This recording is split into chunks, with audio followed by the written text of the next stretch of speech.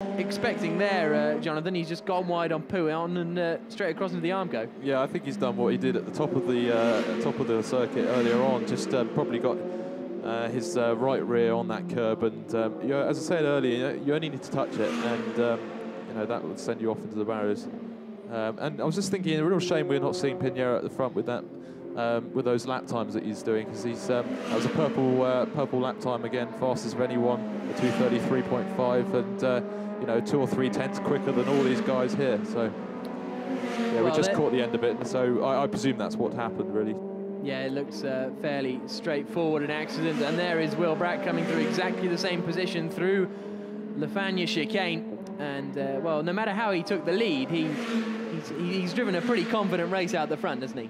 He has, yeah, hasn't made a mistake, done exactly what he needs to do, hasn't pushed himself over his limit, and you know, kept the gap more or less at the 1 to 2 seconds all the way through.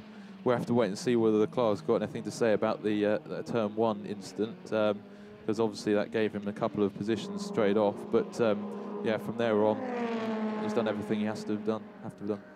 So Will Bratt, the man from Banbury in the United Kingdom, 23 years old in the Unipark car, turns his way into the bus stop for the final time, and I think we are going to see a very, very happy Will Bratt come across the line. He takes the win in round 5 of the 2011 FIA Formula 2 Championship. Will Bratt wins the race. Second place for Mirko Bortolotti, only 2.4 seconds behind the flag. Third place